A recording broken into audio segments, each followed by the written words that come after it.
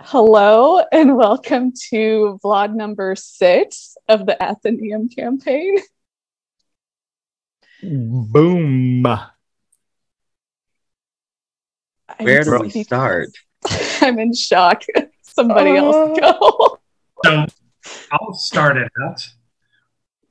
What would have happened with the Sunshine Twins if they split up? I'm sorry, say that again. If the Sunshine Twins split up, because they go two different directions down the hallway. Yeah. So, yeah, no, that's a very good question. I would have on the fly had to think of some individual scenarios for them. I didn't think about it in that moment, but if I was forced into it, then I would have had to think of something like by the seat of my pants. So I honestly don't have an answer specifically because I don't know. I didn't think of it at the time. So, but a very good question.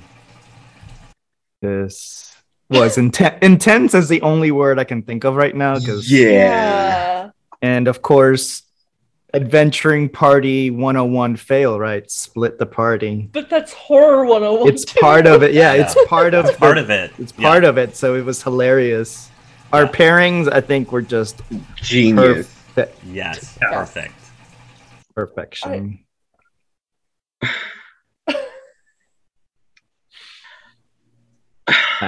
It was a blast. I know you have questions. I know do. you have I questions. do, but I know they can't be answered yet. Because I have questions about, like, what's this? Like, Right? Well, we're gonna ask Sam or Joe. What was in the meat locker? Yeah, good question. So, in the meat locker, had you decided to go into the meat locker, you would have essentially found another flashlight and a fresh set of batteries. So there would have been you wouldn't have had necessarily been in danger of burning yourselves alive if you had gone into the meat locker. In addition to that, you would have found a key that would have opened the door that was locked for them, because they had to like break down the door to go into the powder room, the black powder room, basically. So yeah, the meat locker, all that was in there was that.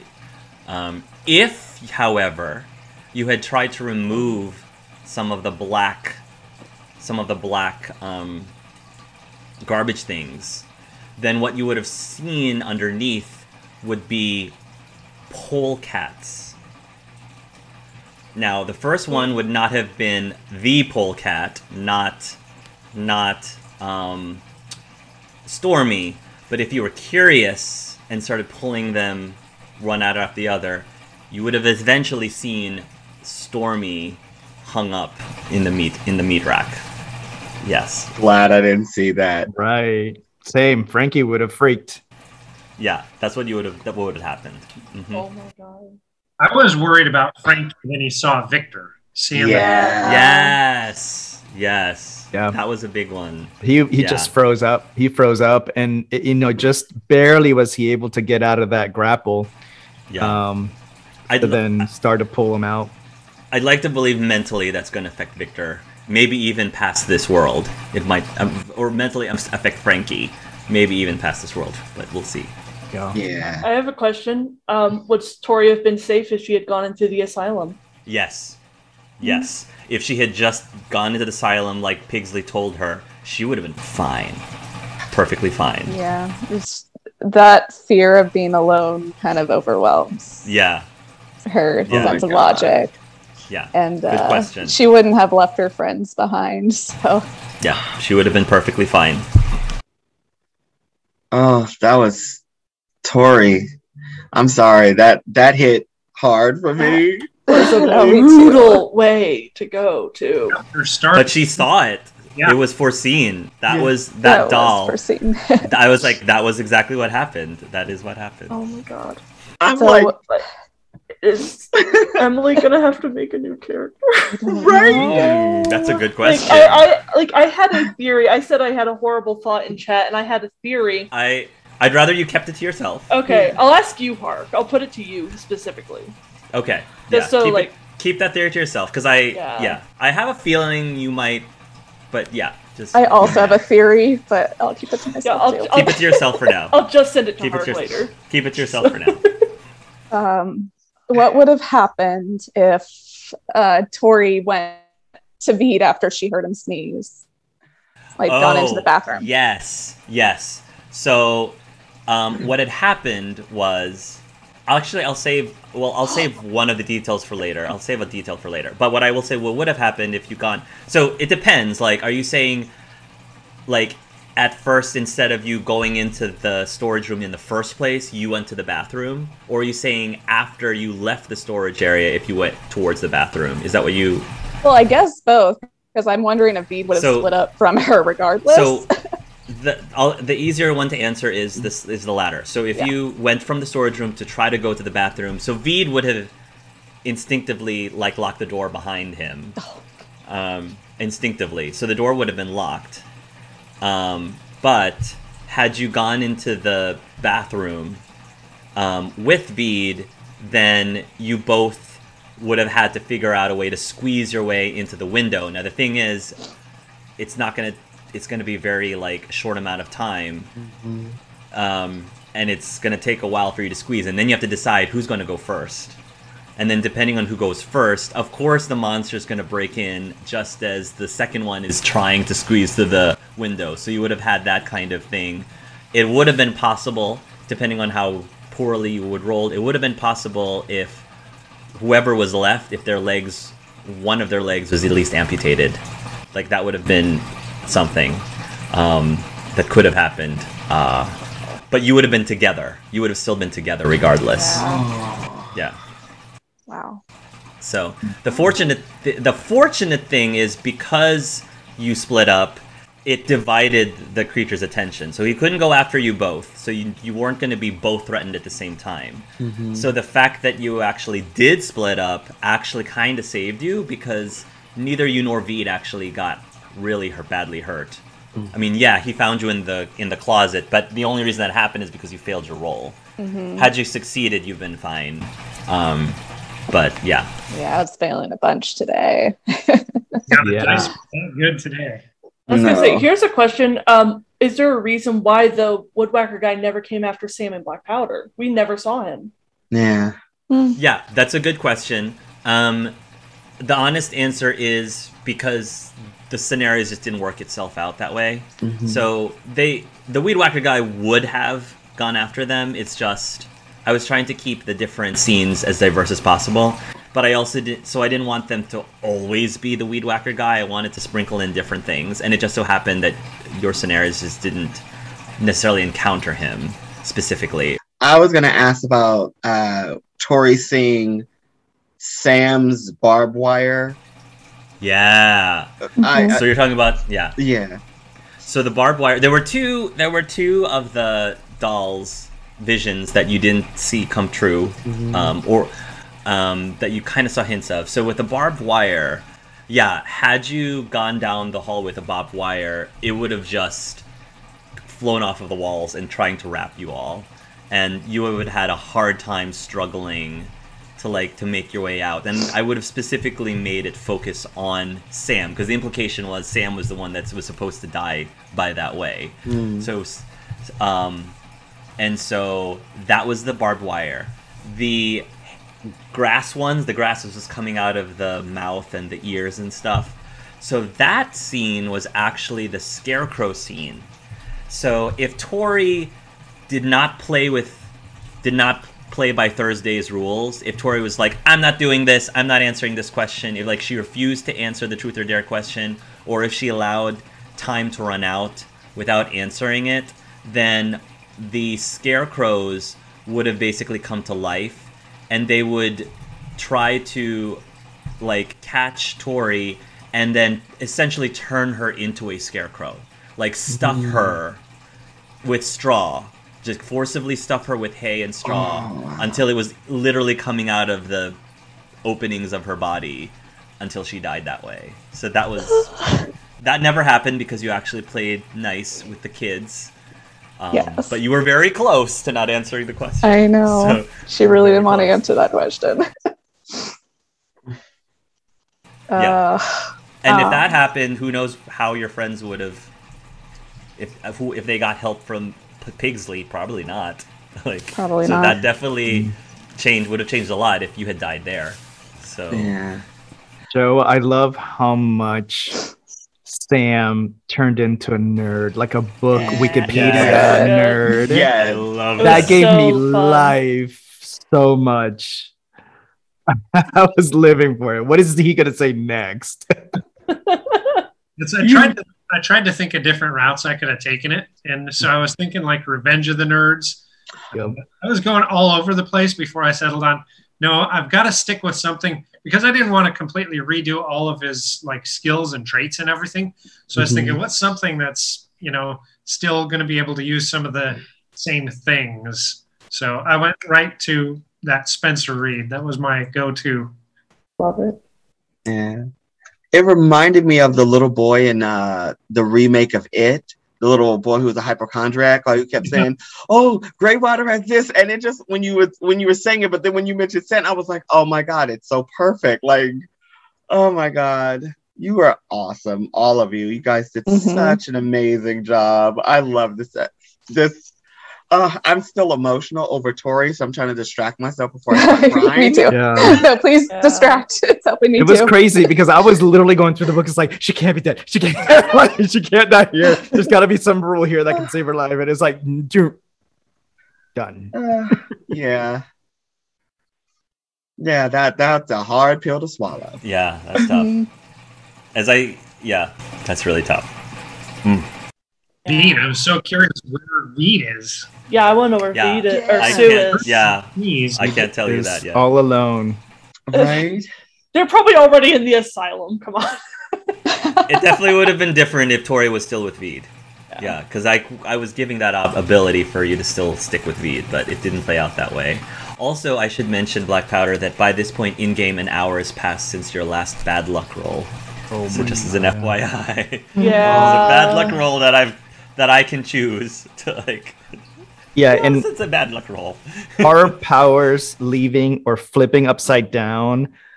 Holy cow. Yeah. Like that. Right? Yeah. Talk about challenging us as players, because now we have to get gosh. creative without Yeah. our Yeah. key abilities. Yeah, your flavor balls worked, Yeah. Yes. and Tori was the only one who tried it. So Yeah. the only thing is your characters may not have thought about yet, but the flavor balls did work, and out of character, your artifacts could work too, but nobody's used any of your artifacts yet. No. So I'm giving you them for the reason. I know, Yeah. I know. Use them. No. Use them. I've gotten the one prepped, but I figured I would need it if the crows came back or if the weed whacker man came.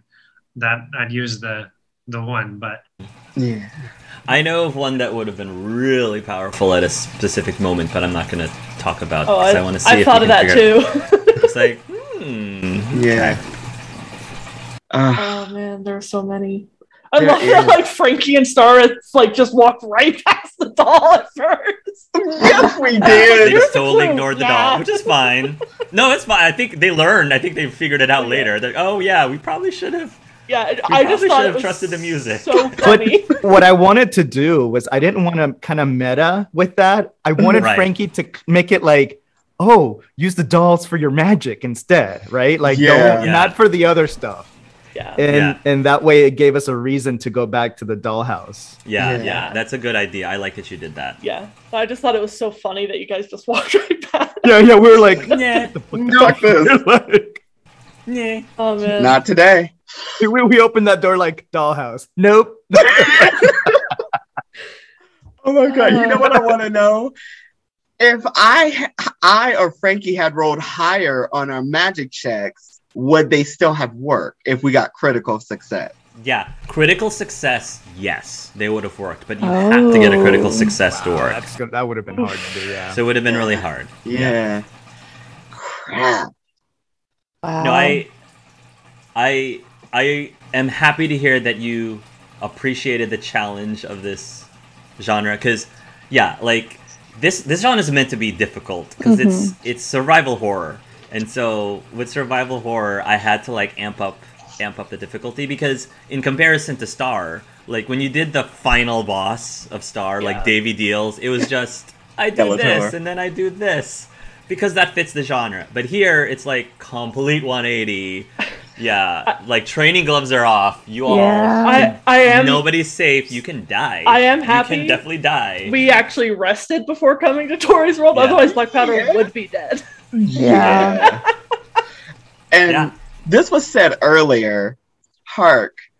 Yeah. You're a person who doesn't like horror, but honey, No. you nailed it. You really did. You did Hammer, this genre bam. justice for Yes. sure. Thank you. Yeah. Yeah. And I'm I biased, but appreciate this has that. been my favorite session so far. Oh yeah. It's Despite what just happened. Yeah, this one in particular, I think, has shown how the interactions in the other worlds have affected characters now. Yeah. Yeah. Black Powder surprised me big time with that tea being spilt all over the table. Like, I was shocked. I wasn't planning on doing that. Yeah, that was a really cool moment. I was like, oh, wow. Ooh. No, the walls are coming down. Those Wow. barriers. Yeah. Ooh. Yeah. That was When did you initially want that reveal to happen, Thistle? I didn't want it to come to light until we were in Black Powder's world. I wanted it Okay. to be, bam, here you go. You're either with me or you're against me. Make your I gotcha. So what made you decide, this is the time? Like, what made you decide? As a player, not as a character, Well, as a player. For me, it was a conglomeration of stuff coming up, especially with like what happened in Star's World with Taylor and all that kind of stuff. And seeing, because in out of character, I think about what happened in character. I noticed like how much Frankie fought to get Victor back, how much Star fought to make sure people were safe, and how much he loved Stormy, how much Tori is going through to get her sister back, and Black Powder's like, I have no reason. It doesn't matter anymore. If I can keep Sam alive, I'm keeping Sam alive. I can't be a hero in my world. I'm going to be a hero in somebody else's. I like that. Yeah. I like that. That's very profound. Wow. Taylor threw me for a loop. Yeah. All because of Taylor. So again, that's really cool. I want to ask then, of all of the horror scenes in this, which one did you personally find to be the scariest, creepiest, most uncomfortable scene? And it, of course, doesn't have to be the one that involved your character. It can involve another character. Easily Tori's death, because it was the being held down, unable to fight as you're getting tortured to death. Like that to me was like, oh gosh. That was awful. For me, it was when Tori split from Veed. And she was hiding in the closet. And it's like, well, real talk. I've been in a situation similar to that, real life, where I was in a closet. I had to find a way to use a weapon. And because I was younger and smaller and skinnier, oh my gosh, my tool didn't work, but my teeth did. And I used Mutt and Jeff, and I ran for my life. So that was a real life moment for me. So that was really hard. And seeing Tori, again, this is why I'm super emotional. I mean, it's fine. I understand this is a game, but it's just like real life images. So nothing you did, Hark. I'm not mad. It's just no one's mad now. I apologize that's triggering. I apologize that. It's just it's life. Yeah, I do. Speaking of Tori, I do appreciate when a player like Emily says, "This is honestly my favorite session," and it's the session that her character died. It's like my character died, but you know what? This is an awesome session. So. It was really fun. It was all around. It was a roller coaster, like a horror movie. This is why I love watching horror movies. It takes me on a roller coaster, of scare and success and death and life and humor. Yeah, it had everything. Yeah, it had everything. I love it. Slutty Frankie can be on my team any day of the week. The dice was on my favor today. Right? I took advantage of it. That was it was so. Some of us were rolling really good, others really bad. Yeah, Frankie was doing great. But how about the other three in terms of the scariest or creepiest, most disturbing scene from today's session? So for me, it was for you. the cockroaches coming out of the doll all over. That Yeah. that was awful. Yeah. It was good. Yeah. How about Emily or Alex? Probably the scene with the two kids, especially when the little boy like lobs Scruffy's head off, the scarecrow. Yeah. That, in my mind, I'm thinking like, "Ooh, is the Scooty Poo gang okay?" Like, yeah, I cannot stand. That is one of the biggest things. One of the biggest horror tropes for me is creepy kids. Like, I'm very much. I'm such a kid person, though. That's the thing. I love kids. But when you've got like the Children of the Corn thing going on, I'm like, nope. That's why people have warned me, and I know it's gonna happen, that I'm just gonna be like waking up, and one of my kids is gonna be staring at me, like, you know, like, looking at me. He's like, "I want some water," and I know I'm gonna freak out. So I'm like, have to prepare myself for that. Children will do it. So when I was doing the Thursday and Pigsley scene, and of course the viewers will probably know like the reference to Thursday and Pigsley, I was like, how can I, if it were me, if I was Emily, how would I freak myself out? So I just did everything I could think of that would scare me. So well done. Yeah. And how about you, Alex? I think for me, in terms of like the moment that I think it's a moment that happened to my character. I mean, there were some moments that it happened to every character that like are really funny, but like for me, it was the footsteps coming from behind. It's such a trope, and of course, I was like the slow turn, and then they're like right there. That's what I was afraid of it happening. Like we turn around, and the thing is like right there, is about to grab me. That would have freaked me out. But I'm glad he was a little further away. But that was the moment where like, okay, you shine the light, of course. And it gave me all those images of when you see movies like Aliens or whatever, and then you shine the light, it's like, yeah. I hate the dark. Like growing up, even in my early 20s, I was like still very afraid of the dark. And so I was, of course, loved that I gave you the option of finding that flashlight in the meat locker, but the fact that you didn't go into the meat locker and just plunge into the darkness, I'm like, oh boy. I'm like, oh, it's gonna be really scary since you don't have that flashlight. I was like, oh, it was great. You got the cleaver though. You have the cleaver though. Yeah, that's good. Yeah. I was thinking that there was a very good use of that dull knife at some point. Yeah. That was not used. So I'm not going to give away what that would have been. But I was like, you could have used your dull knife for that. But I'm not going to say anything. So. Yeah. Missed opportunities, man. Yeah, I definitely have to say this session was so good because it really challenged us. It challenged you have to be creative. As a player, what would your character do? What would, try to get out of this problem solve. Yeah. It was amazing. Yeah. And I just go for it. I was just going to say, like, a perfect example was like Emily in the closet. Trying everything. Tori in the closet. Think of like something bitter, something. It's like the coffee worked. That one did work. But I was like, come on, think of something. But it's okay. It's hard. I can understand it's hard. So all of the in-character dialogue between all of our characters was absolutely genius. Mm-hmm. And what I will say, I really am digging Bennett Lee. I'm really digging that couple. I ship it to this day. I want bumper stickers. But I liked how you two tried to protect each other at all costs. You know what I'm saying? I like how, even though it didn't work out, how Black Powder kept trying to use the jacket to protect, and then like the swimming in the water and like using your hand to like, hey, I'm over here. Like, it's like, I don't know if you guys have ever done relay races before, but like when you're trying to get your partner's attention, like, hey, this way, like here's where you need to kind of remind me of that a little bit. But yeah, I absolutely love the dialogue between you two. And I thought it was really interesting, the conversations, about to say Sue, but Veed was having with Tori about your sister. And there were things bubbling to the surface. I was like, oh my God. And then, of course, me and Frankie, it was gold. I was just cherry picking off of Frankie. It was just fine. Star and Frankie were comedy gold. Yeah. We needed it so badly, otherwise this would have been a dark session. Yeah. Perfect for that horror movie trope too. Yeah. Mm-hmm. I mean, that pairing was like perfect for a horror movie trope.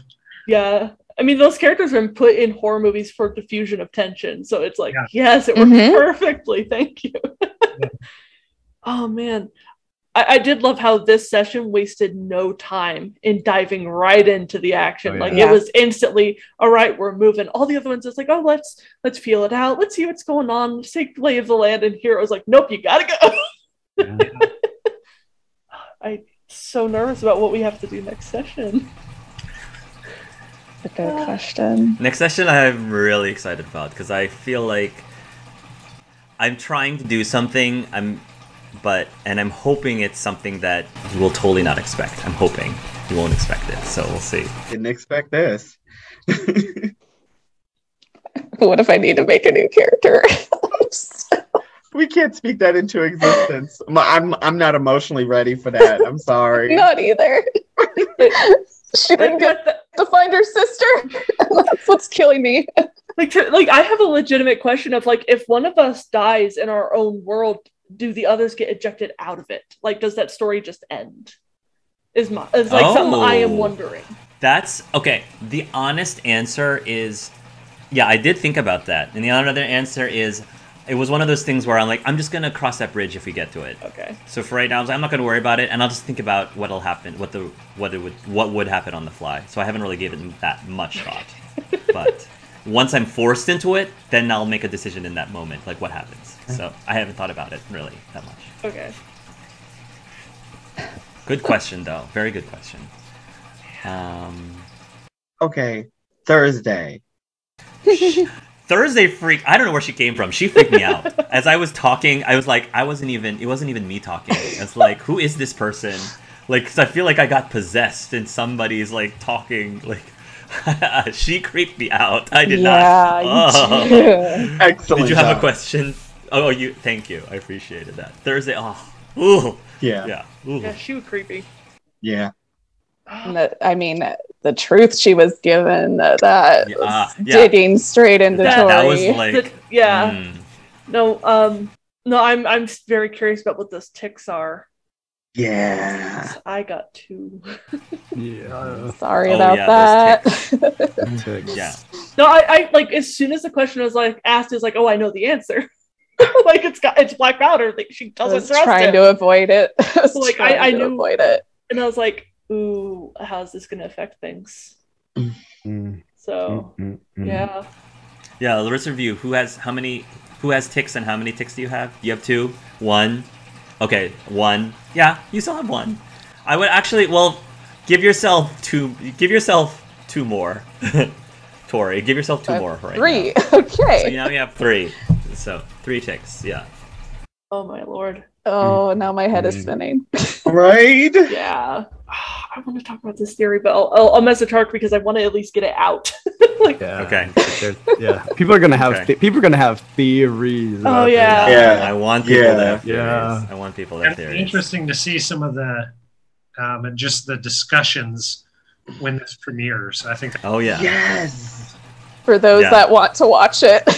Yeah. For those, yeah. It's hard. Hopefully, hopefully it'll be okay for most people. Like, I didn't get super graphic, because I could have gone very graphic, but I think I alluded to many things, and a lot of it is let your imagination fill in the gaps, which can be scarier. So, yeah. Oh my goodness. I have other questions, but I need to formulate them better. Okay. Yeah. Okay. I guess my question is, being 100% honest, if coming into this session, before we even started the session, if you had to pick which character amongst the 5 of you thought was the least likely to survive, if you were to pick someone you thought was least likely, which one do you think would have been the least likely? Sam would have been least likely? Okay, as the nerd. Yeah, honestly. Also Sam? Okay. Well, it's either Sam or Frankie. Honestly. Frankie? Yeah. Okay. Because he was... At least at first, Slut really tend living. to be the first one. Well, Yeah. that, but also at first he was really kind of playing up the almost dumb blonde. Yeah. Yeah. Yeah. Plus, his fear of death still comes into That's play, true. so I Fear thought of he death might comes be into play. incapacitated to do anything. Yeah.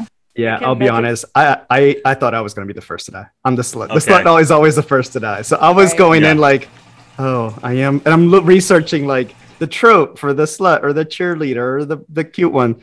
Yeah, they die first, death by death, by sex. Death by sex is Death by how they sex. go. So I'm like, I think I'm the first one, guys. So I'm just gonna live it up. No, had to be the protagonist to see that coming. Well, then it hit me like, oh wait, I'm still Frankie, bitch. Like I got Mhm. strength. I got this. I'm not Oh yeah. a weakling. Yeah. For me, I honestly thought it was going to be Sam also. Okay. I'm sorry. I just thought it was going to be Sam.